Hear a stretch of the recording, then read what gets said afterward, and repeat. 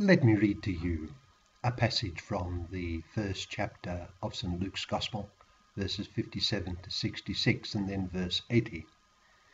It's the Gospel for the feast of the birth of John the Baptist. St. Luke writes, "When the time arrived for Elizabeth to have her child, she gave birth to a son. Her neighbors and relatives heard that the Lord had shown his great mercy toward her, and they rejoiced with her. When they came on the 8th day to circumcise the child, they were going to call him Zechariah after his father. But his mother said in reply, 'No, he will be called John.' But they answered her, 'There is no one among your relatives who has this name.' So they made signs asking his father what he wished him to be called. He asked for a tablet and wrote, 'John is his name,' and all were amazed. Immediately his mouth was opened, his tongue freed, and he spoke, blessing God. Then fear came upon all their neighbors, and all these matters were discussed throughout the hill country of Judea. All who heard these things took them to heart, saying, 'What then will this child be? For surely the hand of the Lord was with him.'" That's from Luke chapter 1, verse 57 to 66, and then verse 80. We are led to think of John. In each of the Gospels, John the Baptist is presented as the one who is called by God to announce the coming of the Messiah and to prepare the people to receive him. During his public ministry, our Lord referred to John as a great and holy prophet, and the people also accepted him as such. On one occasion, when questioned by the religious leaders as to his identity, our Lord appealed to the testimony of John the Baptist about him. This silenced the leaders because they knew that the people accepted John as a prophet. As did the authors of the other Gospels, so too St. Luke, in writing his statement about the eminence of John the Baptist in the unfolding of God's salvific plan. In searching for the facts of his gospel history, Luke narrated significant details that associated John with our Lord, not only in the inauguration of our Lord's public ministry, but in the inauguration of our Lord's very life too.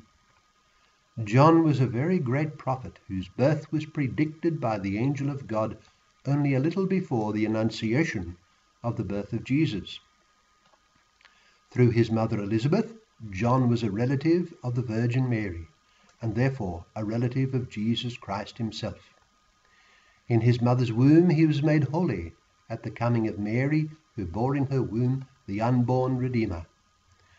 At her arrival bearing the Christ child, the Holy Spirit filled the soul of the unborn John, and inspired his mother Elizabeth to utter her words of praise of the Virgin Mary, her young kinswoman.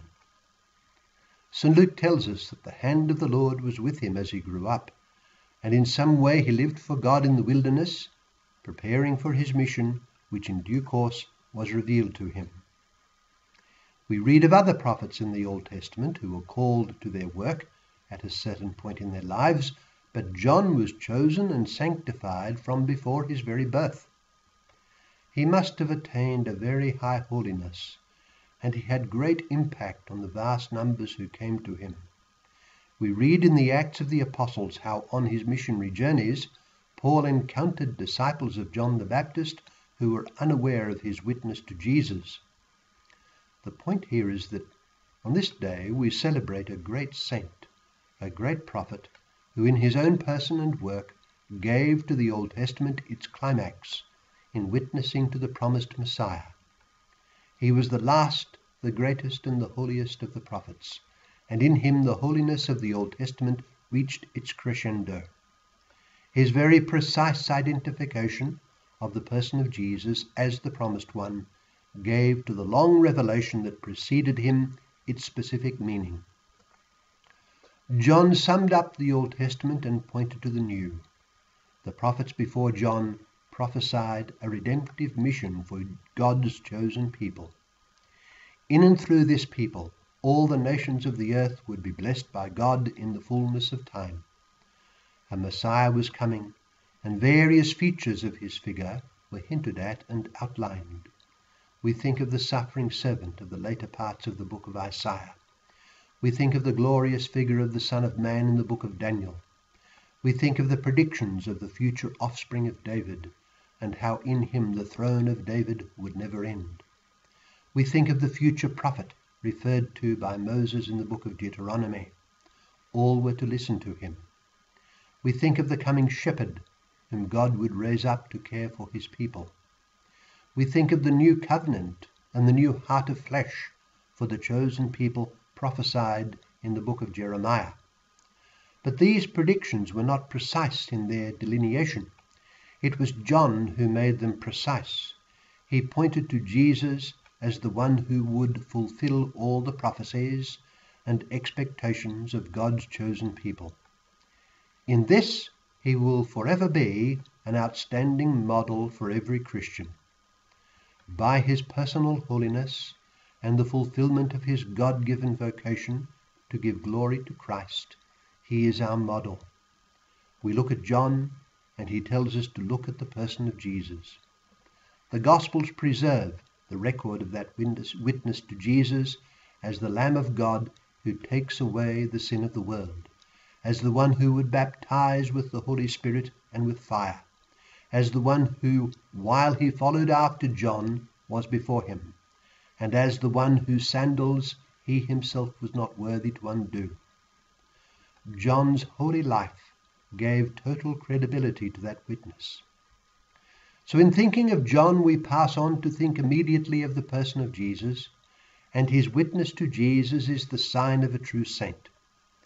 He gave glory to Jesus and led men to Jesus. So thinking of this great saint and prophet, let us think of the one from whom he received his holiness and his mission, Jesus. Jesus is the Messiah, true God and true man. He is God the Son, and he is the same being and nature as the Father. He is a man like us in all things except sin, and he is the Redeemer and Saviour of the world. He is the one we must live for and bear witness to in all the duties and events of everyday life. It is by a life of integrity, consistency, and love for Jesus that, like John the Baptist, we too will be able to give effective witness to Christ, the glorious Redeemer of man.